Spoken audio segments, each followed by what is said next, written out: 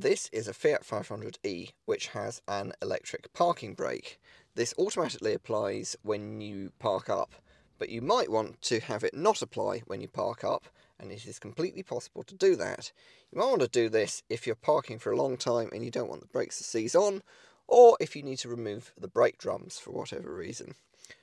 So what you do is you put your foot on the foot brake, you turn the vehicle on, and then you come down and you release the parking brake, keeping your foot on the brake.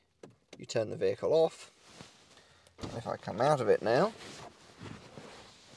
it remains off, and I can actually feel I can rock the vehicle slightly.